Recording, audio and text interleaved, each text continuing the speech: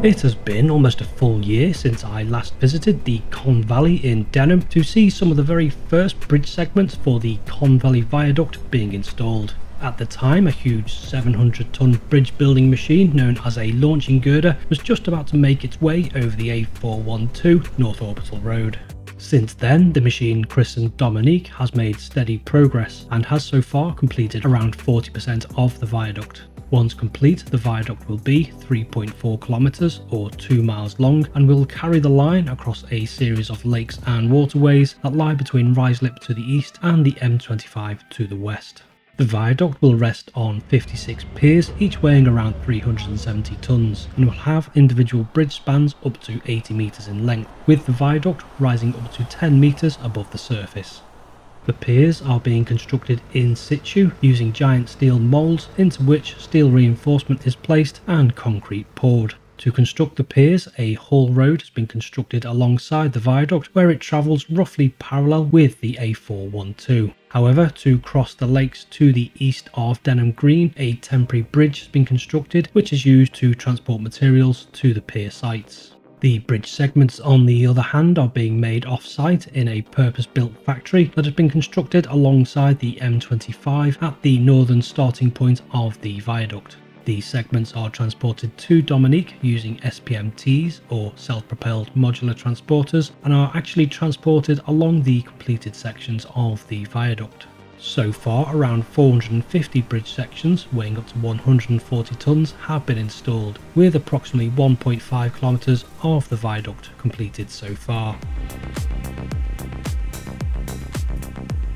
To install the bridge segments, Dominique lifts the segments from the completed part of the viaduct and then moves them to the next section to be constructed. Segments are installed in pairs which have glue applied to them to help keep the bridge together. The bridge itself will be reinforced using the post-tensioning method, which involves threading steel wires through holes within the bridge segments. The wires are then pulled at each end to tension them and then anchored into place to hold the segments together. I believe each pair of segments are tensioned together, which helps keep them in place until the full bridge span has been completed. The best example I could think of to demonstrate post-tensioning was one of those wooden children's giraffe toys, which I think demonstrates the principle rather well.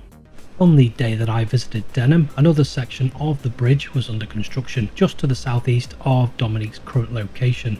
This section will take the line over Moorhall Road and is being constructed using a crane rather than using the launching girder. The reason for this is so that the road can be closed during the school holidays when there is less traffic, with the road closure taking place between the 28th of July and 18th of August. On the day of my visit, 2 segments were being lifted into place, but unfortunately I missed the first lift and didn't have time to see the second lift.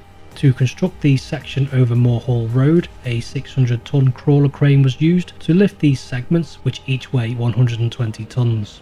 The segments were delivered to the site on a low loader which travelled from the precast segment factory to Moorhall Road via the Hull Road and temporary bridge that runs alongside the viaduct. It is estimated that Dominique will catch up to this bridge section in September or October of this year, at which point the launching girder will pass over the top and then continue to construct the remainder of the viaduct, which will finish just beyond Harville Road.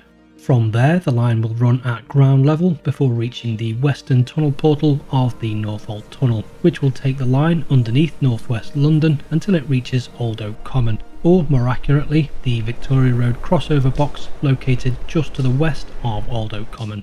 Now that a large part of the viaduct has been constructed, it is possible to see bridge fairings being installed on the edge of the structure. The precast concrete fairings will not only help to reduce noise pollution from the passing trains, but I think adds to the aesthetic of the bridge, which already, in my opinion, looks elegant given its sheer size. It was great just to see how much progress has been made since the last time I visited, and the completion of 1.5 kilometers is a superb achievement. And who knows, the next time I visit Denham, the viaduct may be fully completed.